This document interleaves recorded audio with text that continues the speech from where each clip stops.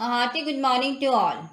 From my English Reader course book, I'll explain a lesson for you today. So turn page number 82. In a page number 82 we have lesson 6, The Machine Stops. The Machine Stops is a science fiction short story by E.M. Forster. The story set in a world where humanity lives underground and relies on a giant machine to provide its needs.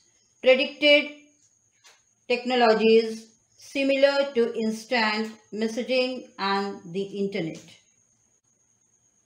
Let us have some talkings about the space. Space is vast enough and full of secrets waiting to be discovered.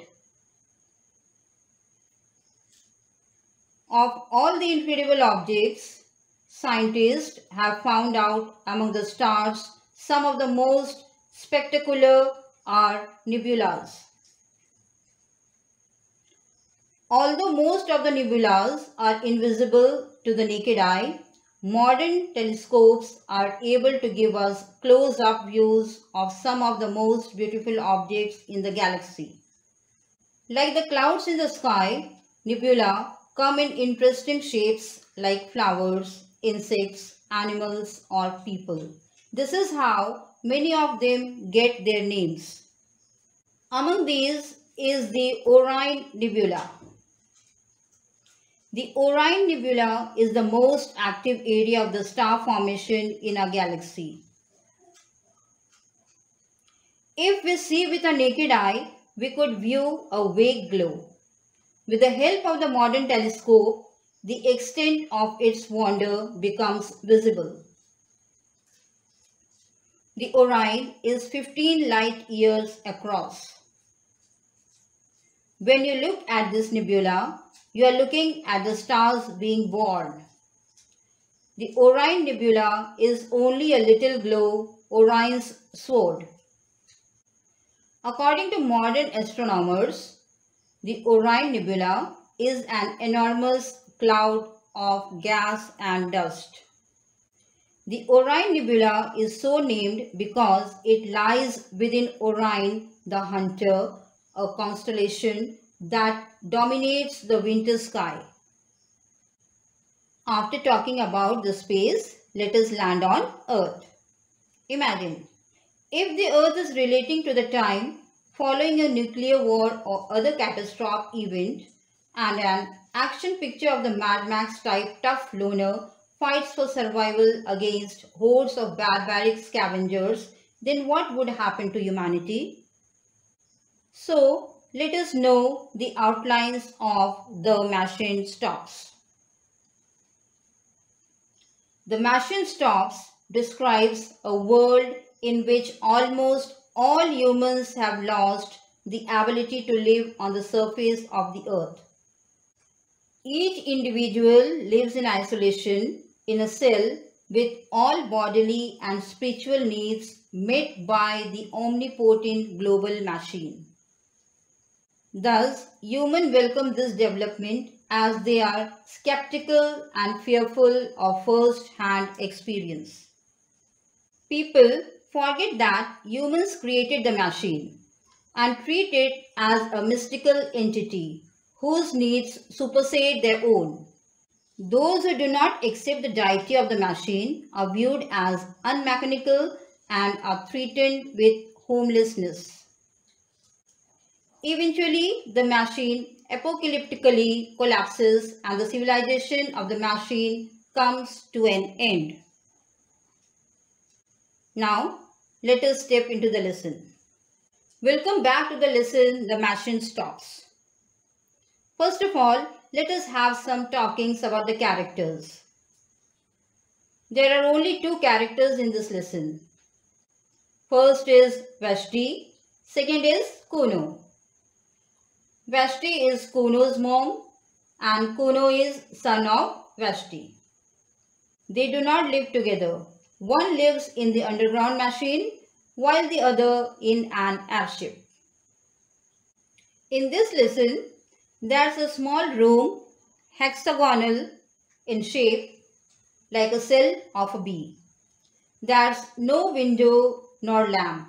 Still it is filled with soft radiant.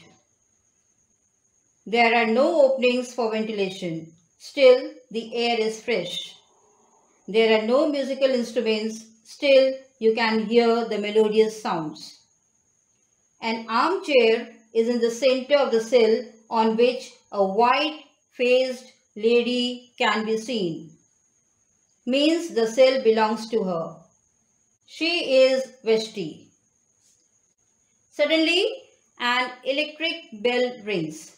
Vashti touches a switch and the music is silent. She thinks, I suppose I must see who's there. So she calls out, Who is it? She was in an irritable manner. She was interrupted. She knew several thousand people in certain direction. Why? Because human communication had advanced worldwide, isn't it? Vashti listened into the receiver and her white face wrinkled into smiles. Why so like this? Because it was the call of Kuno, her son. Where was he? He was in an airship. Okay? So, Vashti and Kuno started chatting. Alright?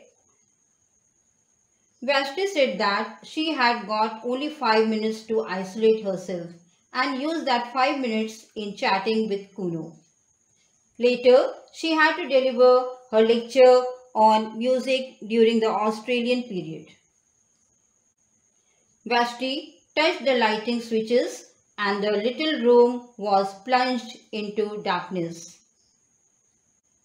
Be quick, Kuno. I'm wasting my time in the darkness. Kuno, how slow are you? I really believe you enjoy dawdling. Vashti said hurriedly. I have called you before, Mom, but you were always busy or isolated. I have something special to tell you. What's it, my dearest son? Be quick. Why could you not send it by pneumatic post? Oh no, because I prefer saying such a thing. I want you to come and see me.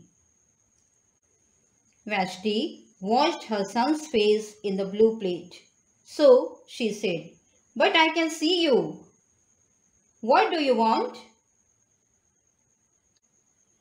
Oh Mom, I want to see you not through the machine. I want to speak to you not through the wearisome machine. Oh, hush. You mustn't say anything against the machine, said Mom. Why not? You talk as if God had made the machine. I believe that you pray to it when you are unhappy. Men made it, do not forget that. Great men, but men. The machine is much, but it is not everything.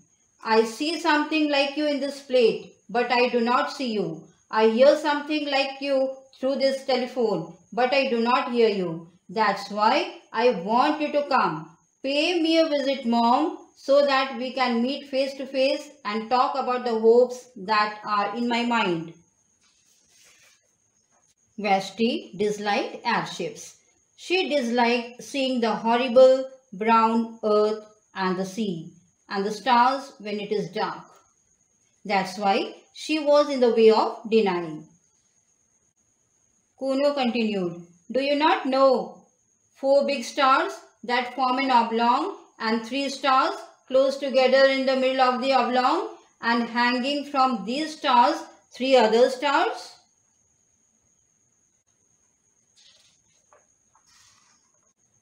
Vashti had no idea about this. She disliked the stars. But some interesting matter might be there.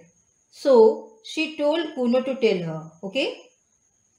Now Kuno started saying, I had an idea that they were like a man. The 4 big stars are the man's shoulders and his knees. The 3 stars in the middle are like the belts that men wore once, and the 3 stars hanging are like a sword. Men carried swords about with them to kill animals and other men.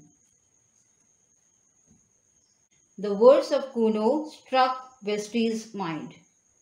They seemed certainly original for her, so she carried on listening his words. Alright? Now Kuno continued. The truth is that I wanted to see these stars again. They are curious stars. I want to see them not from the airship, but from the surface of the earth, as our ancestors did thousands of years ago. Mom, you must come. What is the harm of visiting the surface of the earth? There is no harm, but there is no advantage too, said Veshti. Slowly, Kuno's image in the blue plate faded. Vesti started searching him. She called him many times. Without Kuno, she felt lonely. Once again, the little room was flooded with radiance. That 4 stars and 3 in the middle were like a man doubted her. Later, she switched off her correspondence, for it was the time to deliver her lecture on Australian music. Her music lasted 10 minutes successfully.